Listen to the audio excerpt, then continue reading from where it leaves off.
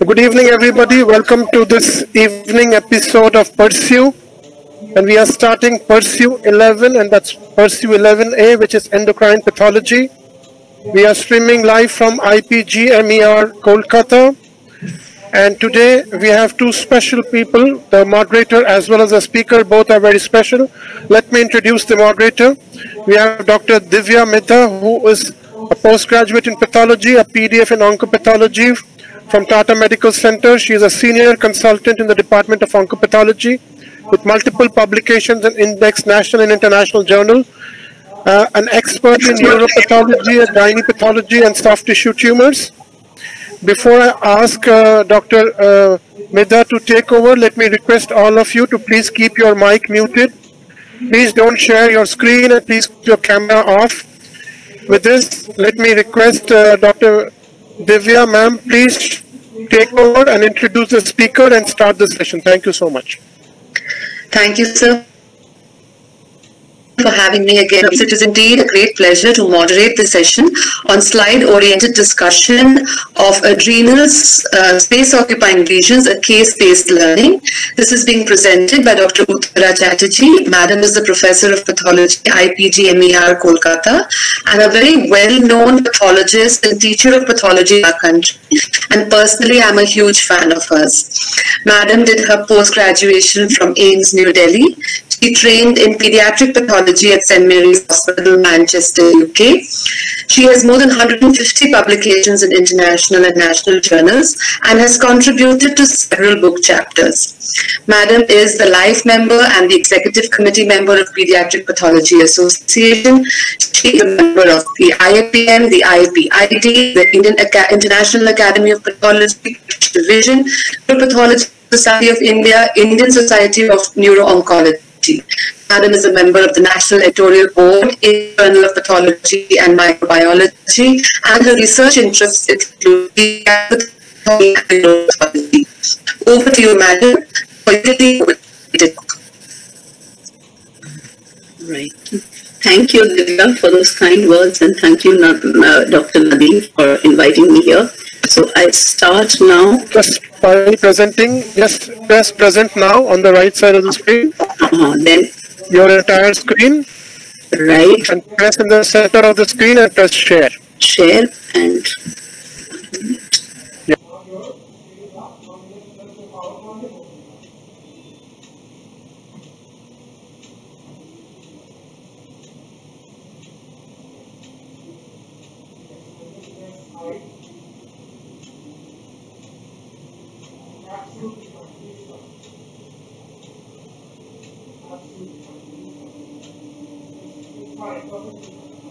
Always available.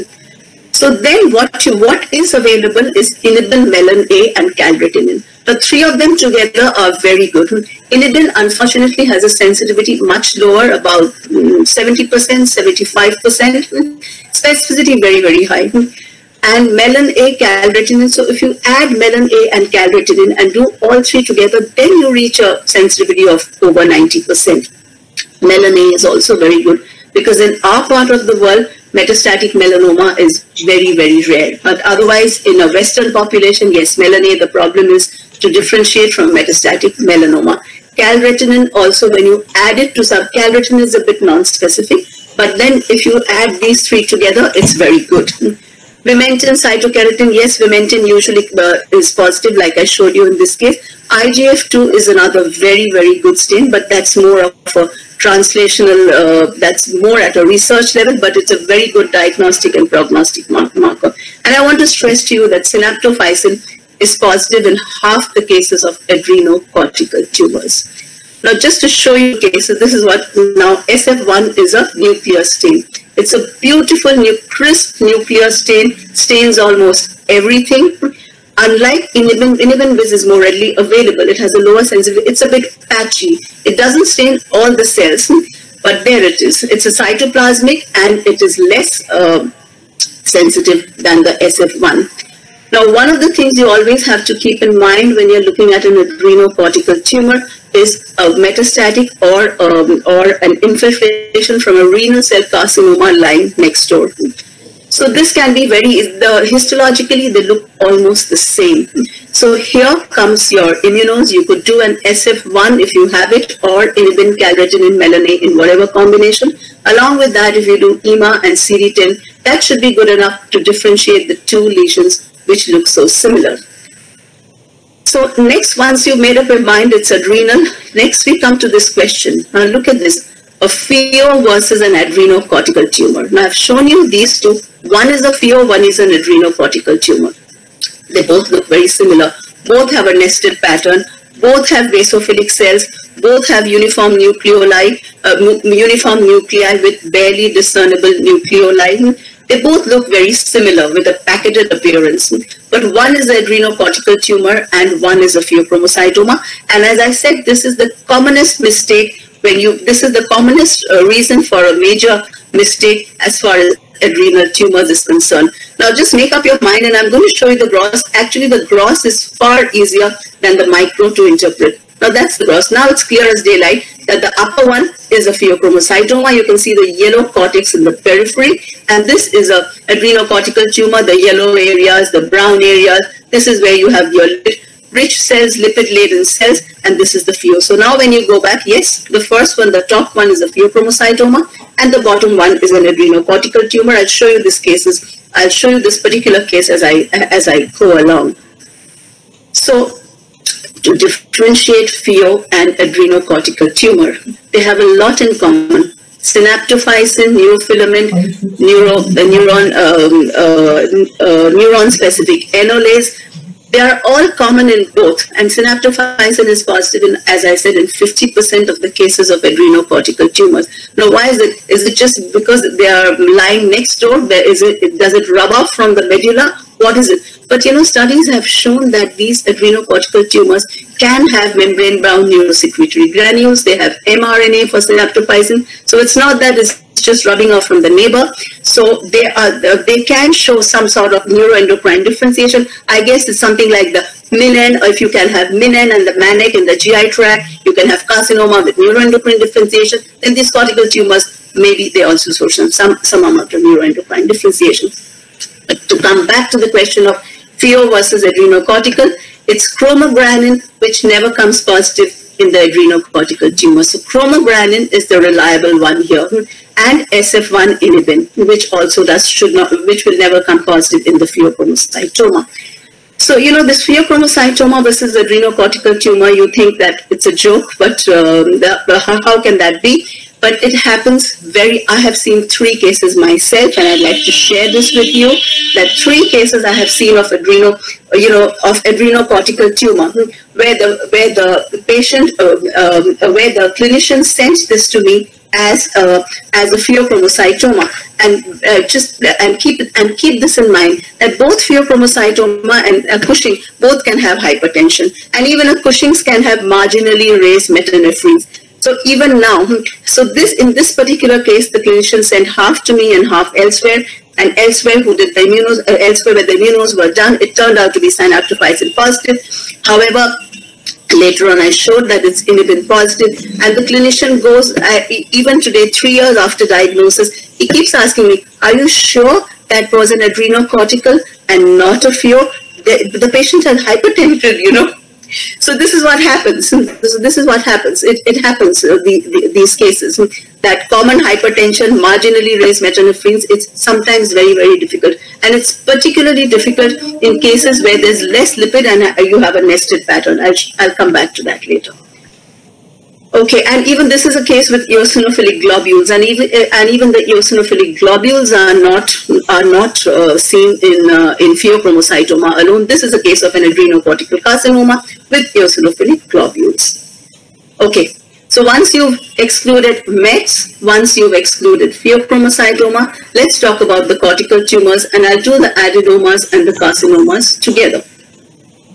So just a few words about the epidemiology.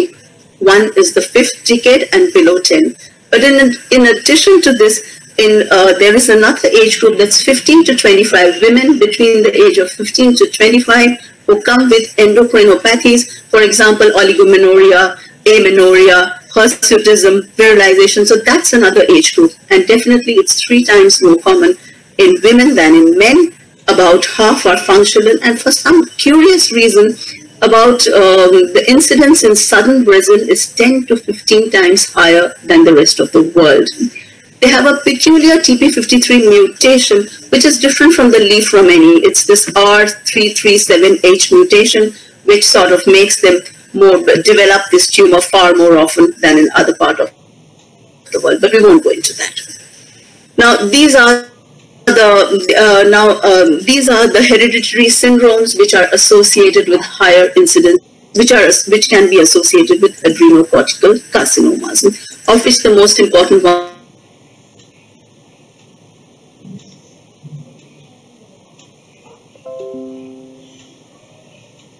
for IGF2 gene. Now, I just want to stress to you that even in 90% of the sporadic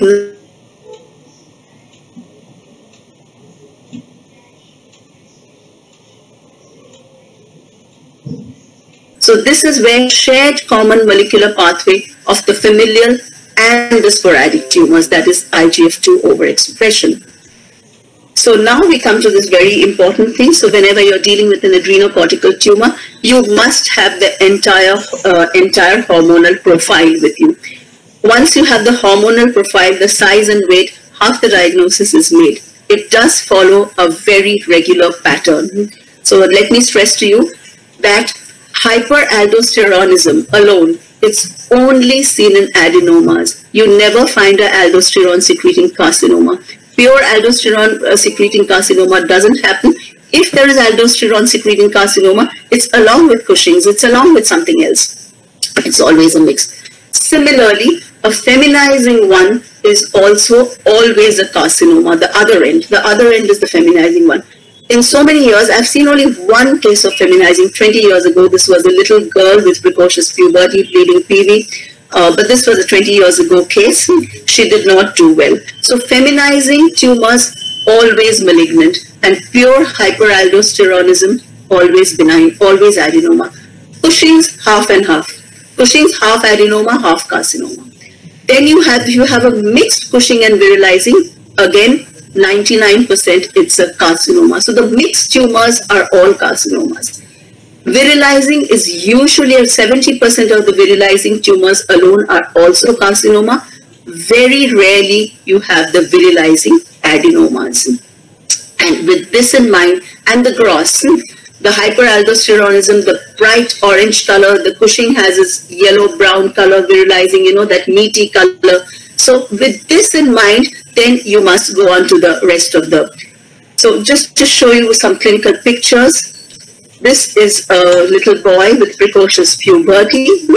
A little boy, this is a girl with, again, virilizing symptoms, clitoral hypertrophy, acne. This is a young girl, a 14-year-old girl with Cushing's. So always read the clinical picture or look at the endocrine, look at the hormonal level, the cortisol, the TRs, that is dehydroepi and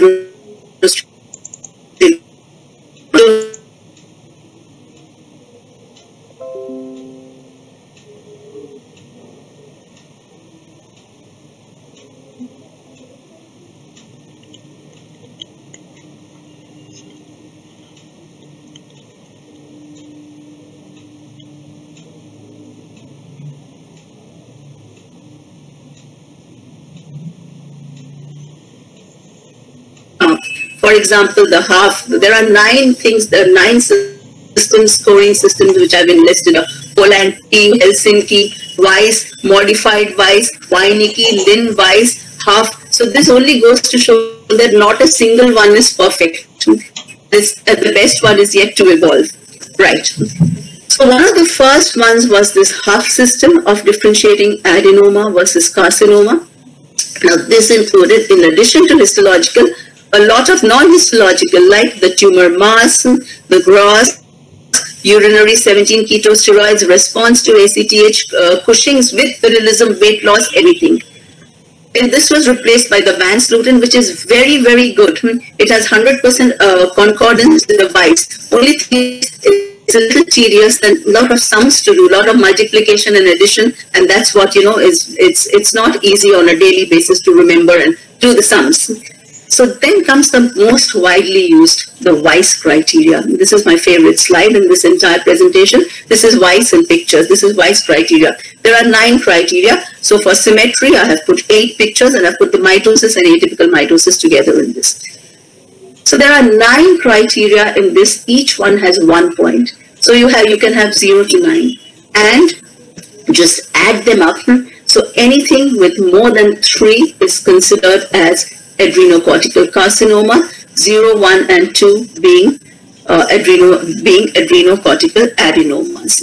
Now, why so many? Why do you need to look at so many parameters? For example, in thyroid follicular neoplasm, you're only looking at capsular and vascular invasion. You look at 9 points like this.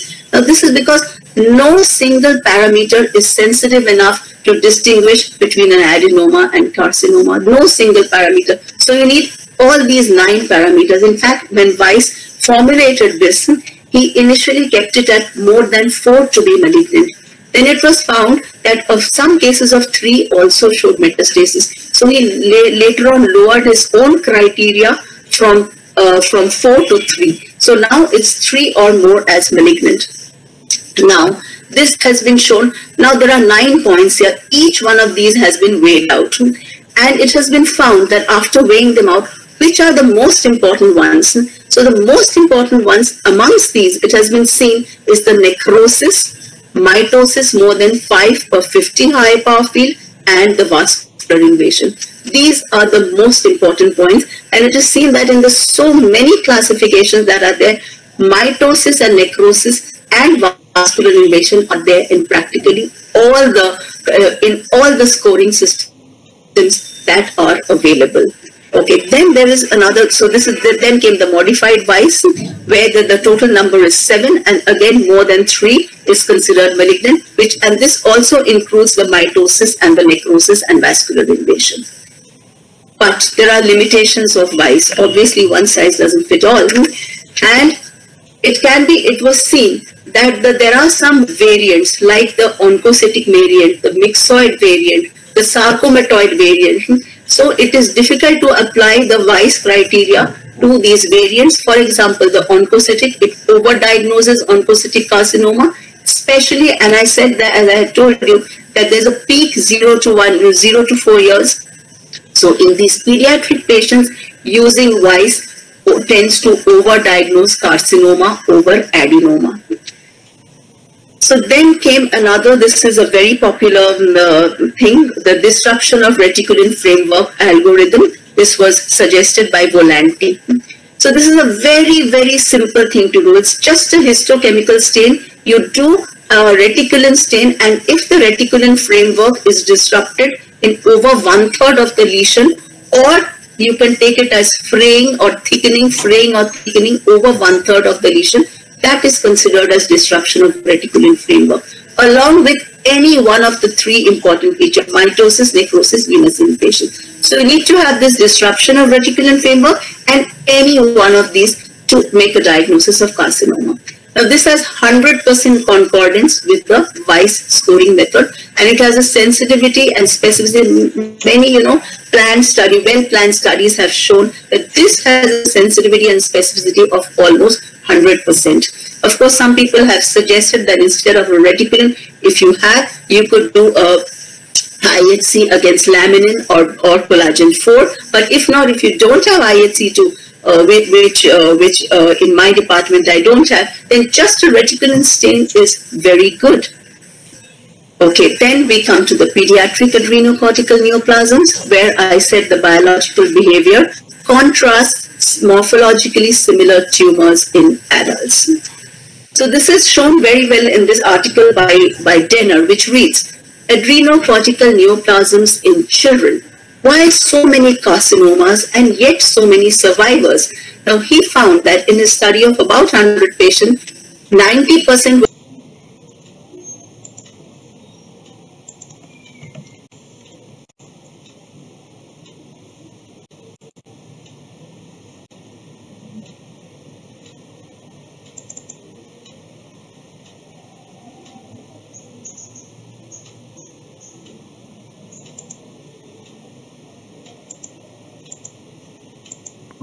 IHC and the clinico-pathological features of 83 patients of adrenocortical neoplasms in pediatric and came up with another set of criteria.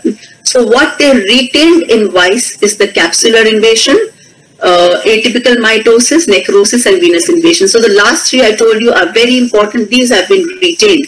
What has not been retained is the diffuse architecture, 23%, less than 25% clear cell, and in pediatric patients, the weight and size are very important. So what has been included instead is 400 weight, more than 400 grams, size more than 10.5 centimeter, mitosis. Look at the amount of mitosis that's allowed. In the adult in the standard Weiss criteria, it is 5 mitosis per 50 high power field, which you are counting as 1 point in the Weiss criteria. And here it is more than 50 mitosis per 20 high power field. And look at the weight. So a lot more size, a lot more weight, and a lot more mitosis is allowed in the pediatric neoplasm. They tend to be much bigger. And if you think of it, the fetal cortex tends to be cytomegalic anyway. The cells are much larger, and perhaps these neoplasms in infants could be derived from the fetal cortex, and they tend to be much larger than the adult tumors. Another thing is that in this Weinicke criteria, unlike the Weiss where there's only carcinoma and adenoma, here there's our favorite, an intermediate category, or something like an atypical adenoma. So there's an intermediate category, less than 2 is benign. If you get a score of 3, it's intermediate, more than 3 is malignant. So there is an intermediate category suggested here. But remember, the size and weight are very, very important in case of the pediatric tumors. And in our own study of, about 13 patients, we found that there is a discrepancy between Weinicke and Weiss when you apply it to the pediatric patient. And we also found that Ki67 is very, very useful marker to differentiate the adenoma versus carcinoma. And we further found that IGF-2 is a highly sensitive marker of malignancy in pediatric patients. It's also in adult patients. And it shows this IGF-2, this is SF1, the crisp nuclear staining, and IGF-2. It's not a brown blush that you're looking at in IGF-2. It's this kind of paranuclear huff, it accumulates in the Golgi. And so you get this paranuclear huff, this paranuclear staining, dot-like thing. This is a very specific staining of IGF-2, very specific, and it is specifically shown, and it can very specifically distinguish carcinoma versus adenoma. But of course, IGF-2 is not available readily to us. It's still at a translational level. So with this in mind, I go on to my cases. I'm going to show 10 cases.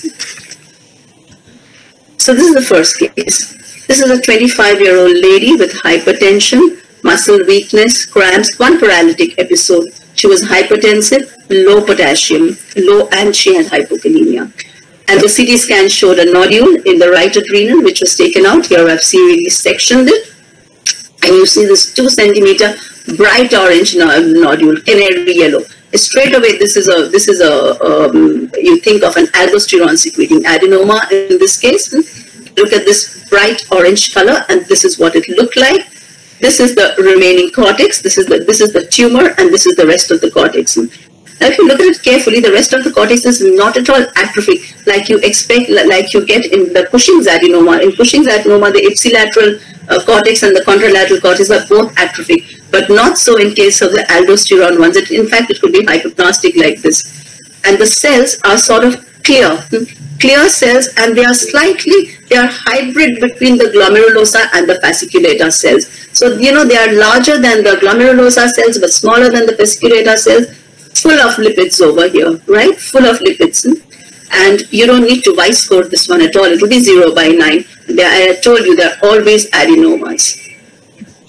And this is another case of an aldosterone adenoma in a 30-year-old male who presented with hypertension. But here what I want to show you is that they can be very small. So small that, sometimes only a centimeter or less. So a centimeter, so you need to transversely section them, like very fine sectioning, so that you don't miss that little nodule. And this patient, 10 years, this is a 10-year-old case. So this patient was treated with spironolactone, and you can see the spironolactone bodies, and that can be there both in the tumorous portion. Sometimes it's more in the non-tumorous portion, as you see here. It can be there in the tumorous portion, but it can be there in the non-tumorous too. Here are the spironolactone bodies surrounded by a halo.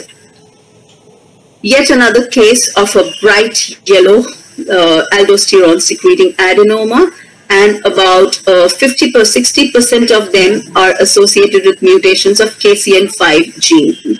Now this is a potassium transporter, and the ones with KCN5 mutation tend to be a little larger, more severe hypertension than those which do not. Okay. So with this, I go on to the Cushing's one. So now I've shown you three cases of aldosterone secreting adenoma. So now I'm going to show you the non-aldosterone secreting adenomas and the carcinomas. So now I'm going to show you. So this is a collage of three cases of adenomas. So at the cross, it's very this one there was rupture during operative during operation there was rupture. So, but this is also very uniform looking. Note that no necrosis. Look at this one. This is the same one. No necrosis at all. It's meaty, fleshy, pink in appearance. This one also, it's uniform in appearance, the adenoma, as compared to the gross of this collage of 4 carcinomas. The carcinoma, look at the necrosis here. There's necrosis here as well. And look at this coarse nodularity. And this coarse nodularity is this anybody can say that this is a carcinoma. But in this one, look at the coarse nodularity here, This coarse nodularity is very, very typical of the adrenocortical carcinomas. This was a mixed one. See, this is a meaty in appearance, very meaty, and this is a virilizing carcinoma. And this was a mixed Cushing and virilizing one. This also, I think, was a mixed one, and this was a non-secretory one as far as I remember. So let's look at some Cushing's now. This is a baby, 6-month-old baby with Cushing's, and she had raised cortisol. Her TRS was normal. There was no virilization. The TRS level was absolutely normal. And this is what her tumor looked like, very uniform, but the size is a little larger. Just remember, in adults, whenever you find a Cushing's more than 100 grams, be very wary. Take multiple sections to rule out a carcinoma. But in case of a baby, as I told you, more weight and size is allowed in any case. So 4 centimeter, 130 grams, and this is what the microscopy looked like. And this is the case, and this is exactly the case I showed you as a teaser. This is the case I showed you as a teaser with the pheochromocytoma. So look at the nested pattern. It's very nested. A uniform nuclei, uniform. So if you were to Weiss code this one, the only point that you can get is lack of 25% clear cells. So that would make it 1 out of 9 Weiss, which is absolutely benign. And the reticulum is beautifully preserved in this case. And here it is. So this is a cortisol secreting adenoma. And this is the child after 6 months. She's done, not after, I think 2-3 months. She's her Cushing and everything is gone. As I told you, in the aldosterone secreting adenoma, you can have KCN mutation. Here there are activating mutations of protein kinase A in about 40% of the cortisol secreting adenomas. Okay, then you can have some morphological variations. You can have morphological variations in the adenoma in the form of lipoadenoma, myelolipoadenoma. So this is a Cushing's lipoadenoma. You can have a lot of fat here, but that's of no significance. You could even have a myelolipoadenoma. There's an entity known as a black adenoma. I'm yet to see one where you have a lot of lipofuscin, but there's no black carcinoma. But black adenoma, lipoadenoma, myelolipoadenoma are just variations on the adenoma. So now I'll show you another case of a Cushing's. This is my 4th case. That was a 6-month-old girl with Cushing's adenoma. This is a 16-year-old girl with Cushing's. Her cortisol levels were raised. TRS was normal. So it's a single hormone secreting.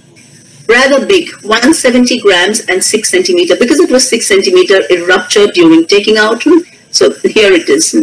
It's brown in color. And if you look at the microscopy, beautiful capsule. Okay, beautiful capsule, diffuse architecture. There are no clear cells, no mitosis, no capsular invasion, venous invasion, no atypical mitosis, no high nuclear grade. All the nuclei look the same more or less. So I would say that 2 out of 9, which makes it benign, really, doesn't it? So it is lack of clear cells and loss of the packeted appearance, or the loss of nesting, sort of diffuse architecture. So this is why 2 out of 9, but yet it is 170 grams. And I decided to do a reticulin stain, which definitely shows lack of reticulin staining, disruption of the framework in more than half the slide. Ki67 was very, very, very low. So what do you do about these cases? Now if you go back, I'm getting 2 out of 9. Now if you look carefully, I searched and searched, and I decided to call these nuclei maybe Fuhrmann grade 3, focally. So let's call this a carcinoma then, much to the displeasure of the clinician, who kept saying, but madam, this is a single hormone secreting, so don't get lured into that. The pure Cushing's half the pure Cushing's are carcinoma and half the pure Cushing's are adenoma. So you can, I want to stress to you, you can have a pure Cushing's carcinoma. Pure Cushing's are not always adenomas. And this was true, but much later I did an IGF-2 on this case, which shows that beautiful paranuclear staining. Now, as far as so I did call this an adrenocortical carcinoma, low grade. The Ki67 is very low, less than 5%, and as far as grading is concerned, which is done by mitosis, more than 20 per 50 high power field, or less than 20. This was far less than 20 per 50 high power field. So low grade carcinoma, she does not need mitotin, but just a follow up. But this is to stress to you that there are these borderline cases which you can't fit into any category. So there will be cases like this which are difficult to fit into any category, and this is where the problem comes. And because as of now, there is no borderline or an uncertain malignant potential category. So with this, let's look at another Cushing's now. Cushing's, this is another man with Cushing's, 60-year-old man with puffiness, abdominal obesity, bipedal edema. The tumor is about 6 centimeters and weighs 200 grams. Now, in this case, both TIAS and cortisol are raised. It was so big that half of it was sent in a bowl, so you had to weigh the two together. So there it is. So let's look at this. There is necrosis here, 1 by 9. And if you look at this, lack of clear cells, straight away 2 by 9, diffuse pattern, 3 by 9. Look at the high nuclear grade 4. That would make it 4 by 9. Sometimes these adrenocortical carcinomas can have a very, very high, this is from a different case, but just to stress to you how bad they can look, these monster looking cells. Sometimes they can look as bad. Now let's go back to my case. There was capsular invasion, 5 by 9. So this is straight away a carcinoma, which is, there was of course disruption of reticulin framework. The Ki67 was rather high, so this is a mixed virilizing and Cushing adrenocortical carcinoma, high grade, where the mitosis was more than 20 per 50 high power field. So this is a mixed one. Let's look at another virilizing one. This is a 17-year-old girl who came with oligomenorrhea, hirsutism, a deepening of voice, loss of scalp hair, and a lot of acne. Her TIAS was raised, testosterone is raised, cortisol levels were normal, 6 centimeter, 200 grams, just like the previous case. The previous case was also 6 centimeter, 200 grams. This is also 6. Look how meaty it is. Actually, the sex steroid secreting tumors tend to be larger and more brown in color. So this is what, if you look at this diffuse architecture, straight away 1 by 9. Here, you can find high nuclear grade, again 2 by 9. There is necrosis here, 3 by 9. So this is a virilizing carcinoma. So virilizing, the pure virilizing adenomas are quite rare. I'll show you another virilizing tumor, and the Ki67 was also quite low. So I would call this a low grade adrenocortical carcinoma, and this is a pure virilizing one. Another virilizing tumor, this is a 1-year-old baby with precocious puberty. He had, look at his muscles. 3 people needed to hold him to take a blood sample for the testosterone and the androstenedione levels. He had so much of muscle power in him at that point. So this tumor, if you look at it, look at the necrosis, a meaty appearance, and look at the necrosis. I've shown you this before when I showed you a collage of 4 cases of adrenocortical carcinomas. So there, this is what it looks like. So necrosis, straight away you've got 1 out of 9. So here if you find there's a diffuse pattern, 2 by 9, high nuclear grade, 3 by 9, 4 by 9, there is atypical mitosis here, and sort of capsular invasion, I would call that a 5 by 9, right? So by Weiss criteria, so it's a 5 by 9. But if you use the Wernicke or the pediatric one, then it's much lower because, you know, size and weight are far below 400 grams and 10.5 centimeters. There is atypical mitosis.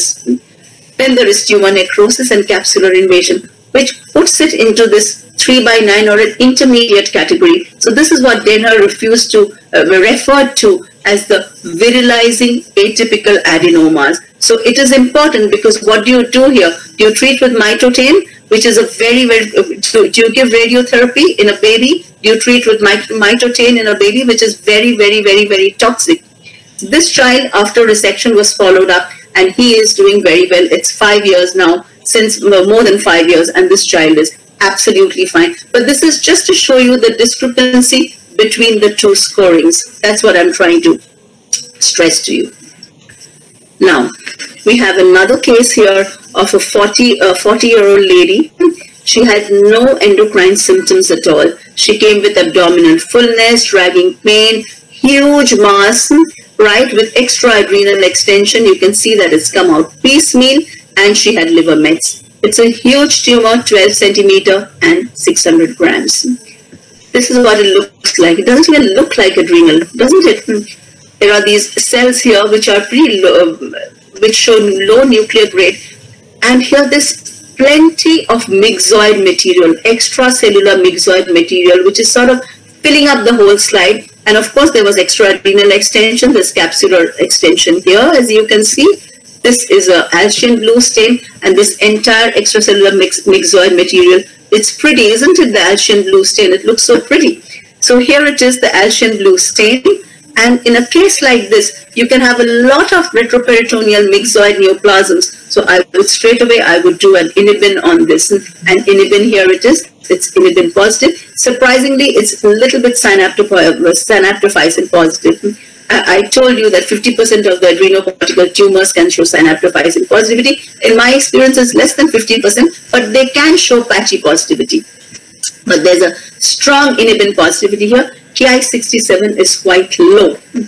So this is a myxoid adrenocortical carcinoma. There are some variants. I told you there are some morphological variants: the myxoid, the sarcomatoid, and the oncocytic. So these myxoid variants, they tend to do much worse. The Weiss score tends to be low. There is not much mitosis here.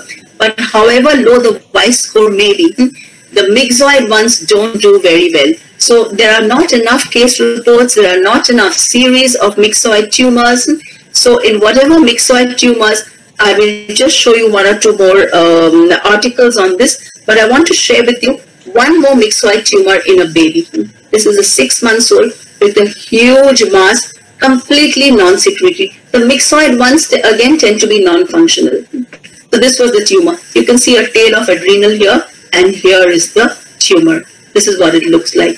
Look at the myxoid material, the strong Alcian blue and the pseudo-glandular pattern that you can see here.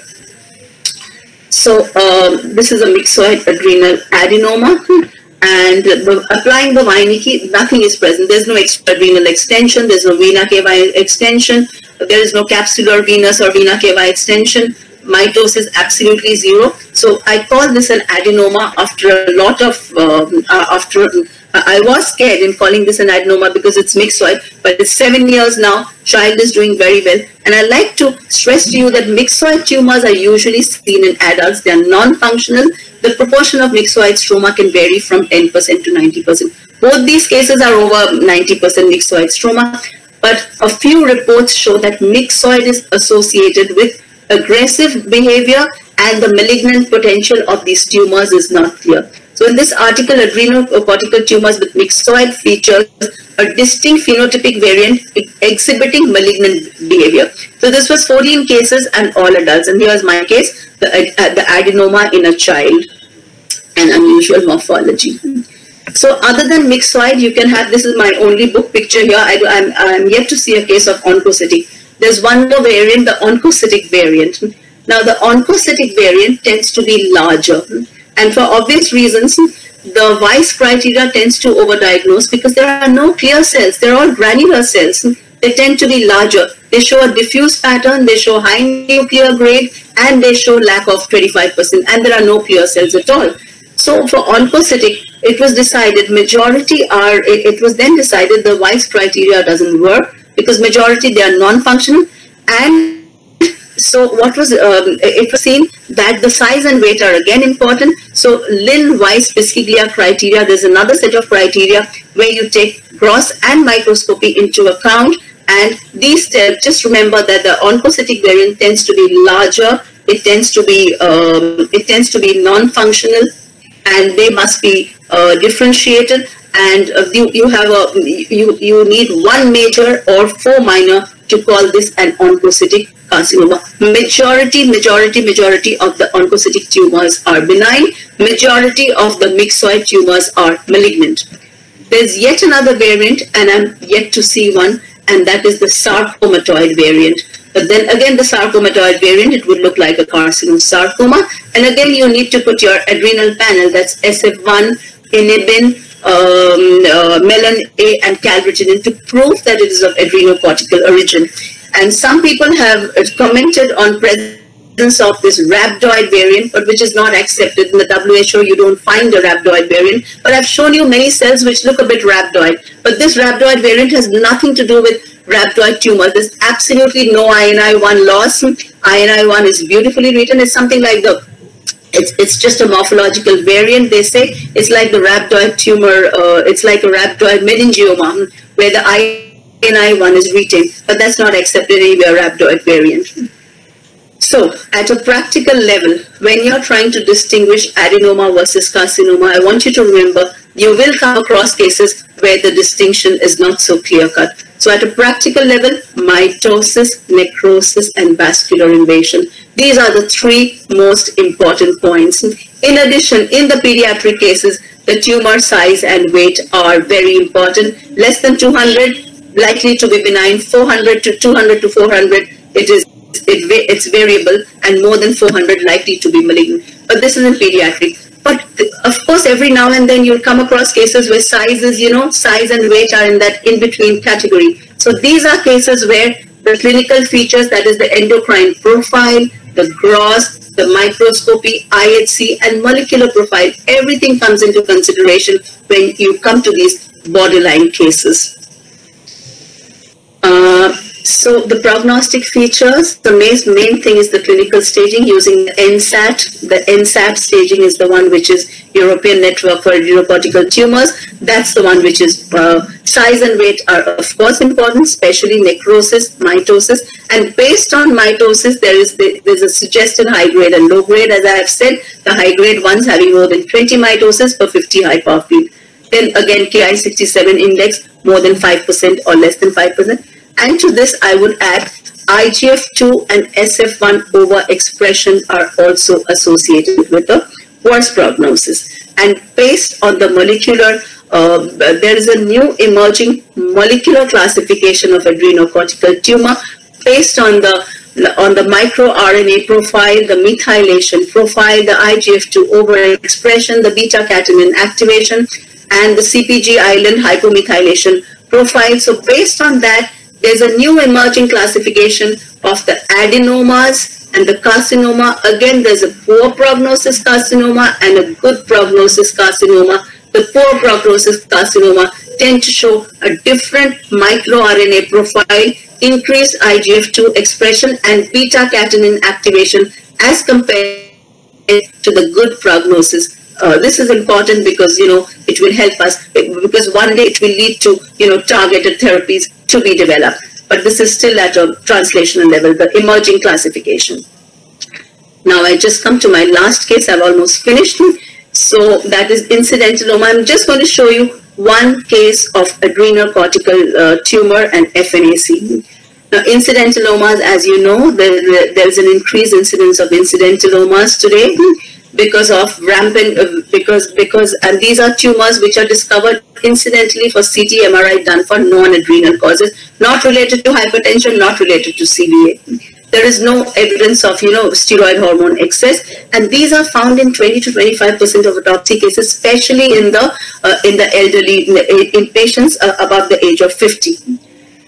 Majority of these incidentalomas which are just discovered are benign, and the workup includes, there's a flow chart, the workup, it keeps changing, but basically tumors which are less than 3 centimeters and they have a fairly high lipid content and a low Hounsfield unit, they are just, you just wait and watch them. But because of these incidentalomas, more and more of FNACs are going to come to you, and you're going to see more and more of FNACs of the adrenal. Now, FNAC of the adrenal SON is a separate story altogether. So that I have to do another day. I can't. But I just want to show you this case. This is a 6-year-old child who presented with a rapidly enlarging abdominal mass. So, and it was an adrenal lesion. So one of the things they thought of was a neuroblastoma. It was arising. She had no Cushing's. There was no calcification. She had hypertension. Urinary VMA was absolutely normal. Here's the huge lesion. She had pulmonary Mets as well. Mild increase in serum cortisol, and a USG guided FNAC was done, and this is what it looked like. So there are these clusters of cells with a lot of cytoplasm, right? Neuroblastoma is obviously out. There's no question of neuroblastoma in this.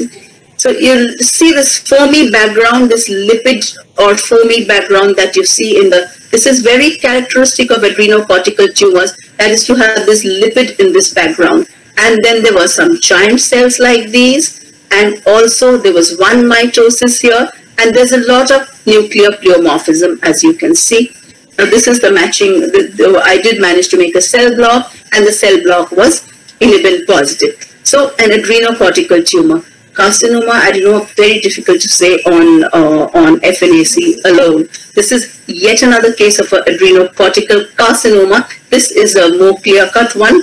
There are nucleoli here, and if you look at this H&E stain, look at the prominent nucleoli and the multinucleated giant cells, a lot of granular cytoplasm, and in this case, this was a cell block, SF1, reticulin disrupted, IGF2. No, it wasn't done at that time. I did all this much later.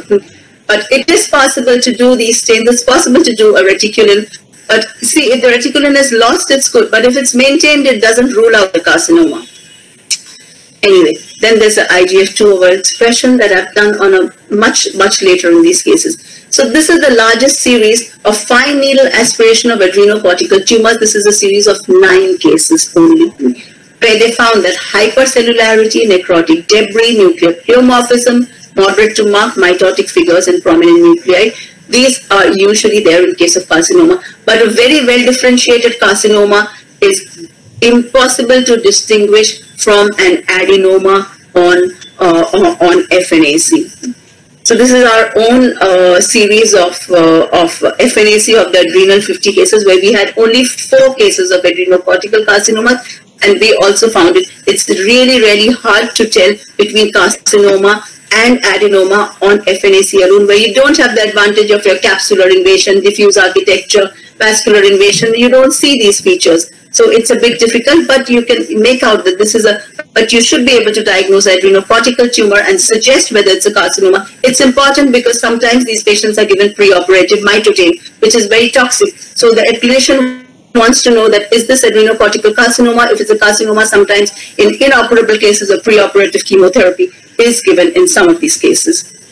So my take-home message today is adrenocortical tumors should be distinguished from the medullary tumors as well as the metastatic carcinoma. Benign and malignant is a hard job. Though it is widely used, it has its limitations, especially in pediatric cases, and the morphological variants like the oncocytic and the myxoid. Disruption of reticulin is a very easy, simple, useful aid. And one day, with the help of genomic, transcriptomic, microRNA and DNA methylation profile, you will be able to separate them perfectly. Thank you. Wow. Let Dr. Divya come in and let her say something. So shall I close the screen now? Yeah, you can close the screen and stop sharing so that we can see your screen. Yeah, and Dr. Divya also. Okay. Stop presenting. Just press stop presenting. Achha. Yeah. Okay.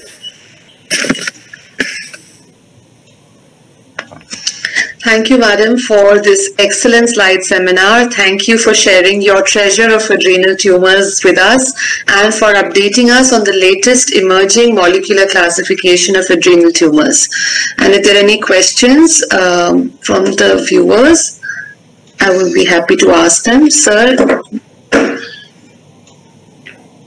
There are no questions yet on the YouTube. If there are any direct questions from the Google Meet, people that join in, they can unmute and ask, and you can moderate. There are only comments on YouTube. Dr. Manoj Chandra has commented. Excellent cases, very good discussion. Dr. Asaranti Kaur said, very nice discussion, excellent presentation. Thank you. Is there any questions on the Google Meet? Dr. Divya can take from there. Any questions on from our viewers for madam? Madam, I had a question while they are thinking in their head. Can I go ahead and ask? What is the cutoff age that you consider for pediatric versus adult? It's 18, right? Okay.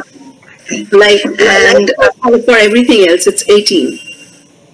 But majority of them actually. So whenever there is an 18-year-old, infantile ones, the majority are below the age of 4 years actually. Between 4 and 14, you don't see that many. Then again, you see between 15 and 25 girls with virilization. But majority of the virilizing ones or the Cushingoid ones, those are all below the age of 4 years. Suppose you get a patient at 18. Suppose you get an 18-year-old. Where would you put that patient? Right. It's very, very difficult. As I said, you take everything into account. The standard WISE criteria, the one which is used everywhere. But of course, as I told you, sometimes, you get these borderline cases and the clinician is pushing you. It's a single hormone. Why are you calling it a carcinoma? So don't get pushed by the single hormone and so it's a carcinoma. So it's an adenoma. Don't get pushed by that. So you have to look at, the size, the weight and everything, the histologic features, the 9 points which I have elaborated. So look at everything before you make a diagnosis of carcinoma in an 18-year-old. So usually, but again, the hormonal profile is very important. If it's a virilizing one, if it's a Cushing plus virilizing, it's very likely to be a carcinoma rather than an adenoma. And of course, the disruption of reticulin framework is very, very, very useful and so easy to do. Absolutely. So having a basic stain rather than is much more useful before one applies the immunohistochemistry. Yeah, and the experience with SF1, IGF-2 is not available to one and all. So this is a very useful stain to do. There are some studies which say that even increased expression. I don't understand this, but there are multiple studies which say that increased expression of SF1 is associated with a worse prognosis, which doesn't make sense to me because you think that the better differentiated the tumor is, the more SF1, the better it should be. But it's not like that. I don't really understand the reason. But a lot of studies have shown, and we have also seen the same, that the increased expression of SF1 is associated with the worst prognosis. IGF-2 I fully understand, but even SF1 is associated with the worse prognosis than those which have a lower expression of SF1. In fact, the adenomas show a lower expression of SF1 as compared to the carcinomas. I don't know why. That's really interesting, and I'll be very interested to take the SF1 clone for you, really, because I'm interested in gynae pathology for sex-caused stromal tumors. So I'll be bothering you with the clone for SF1 which you have used. I'll send it to you on WhatsApp. I think it's Master Diagnostica or I can't remember, but I'll just take a picture and I'll send it to you. Absolutely, and it's a very easy stain. Very easy. A nuclear stain is always better. A nuclear stain is always better for interpretation. I've tried this out on granulosa cell tumors, juvenile granulosa cell tumors. It works absolutely. Juvenile granulosa cell tumor versus germ cell tumor. This is a common problem, right? So in these cases, SF1 is, inhibin is very good, but so is SF1. Right. Wonderful, man. I think this is what we're going to do next. we have SAL4 in our Institute for Germ Cell Tumors, and SF1 is what I was looking at. And this has been a great opportunity for me to know that you've been doing this, and I will be contacting you soon for help on SF1. If there are any more questions from our online viewers, any questions? So, do you have any questions for Madam? I would like to just say something. One is a comment on the YouTube. Dr. Sunita Ahlawat says, excellent cases, Uttara. Oh, thank you, Sunita. Yeah, she's there. What I would like to say something which is very important in all these adrenal lesions is that one, as rightly pointed out by Dr. Uttara Chatterjee, is that you need to look at the grass. Absolutely. It makes a lot of sense, to look at the grass, because many a times the grass feature will give you a clue to what would be coming out, because there's a very distinct grass, representation of these tumors, and their color are very different from one to the other. Absolutely. So at times when you don't have access to all the immunohistochemistry and you are in a fix, it's always better for the younger crowd to go back to the grossing room and take it out and have a look at it. It gives a lot of help in trying to, decide one over the other. And Dr. Mamata Guha Malik says, excellent presentation, learned a lot. Thank you, madam. And I'd like to say, Dr. Nadeem, that what you said, gross is so important. And even in case of a pheochromocytoma versus adrenocortical tumor, like I showed you, it's gross which clinches the diagnosis. Yes. You don't even need a chromogranin at that point. And you said bright orange for aldosterone secreting one, and a yellow for pushing, then a brown for the sex steroid. Even that is helpful to some extent. Yes, of course. Yeah, I mean, I make it a habit to see the gross of all the adrenal tumors, all the renal tumors, before, exactly thinking and going ahead with what exactly it looks like or what it should be. And I think the younger faculty should also look at that. It's very important.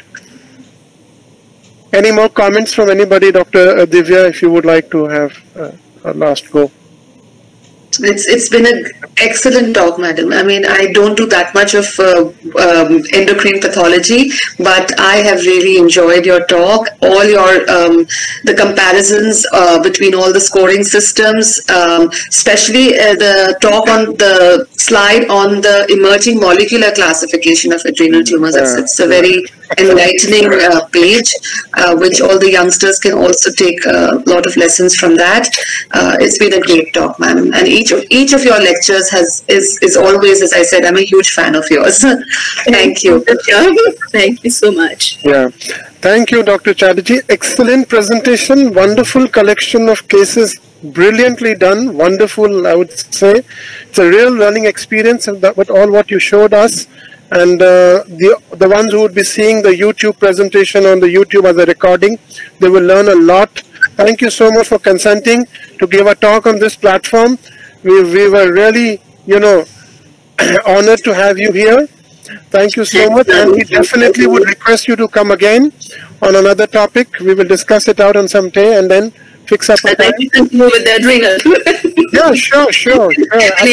I'll do the FNAC sometime. Oh, yes, why not? Right. So thank you so much, everybody. Thank you, ma'am, again. Thank you, Dr. Divya, for consenting to take out time from your such a busy schedule. And thank you, everybody. God bless you. Good night. Take care. And before I leave you, let me just tell you one thing. Wednesday, 7:30, Dr. Dhanpat Jain from US.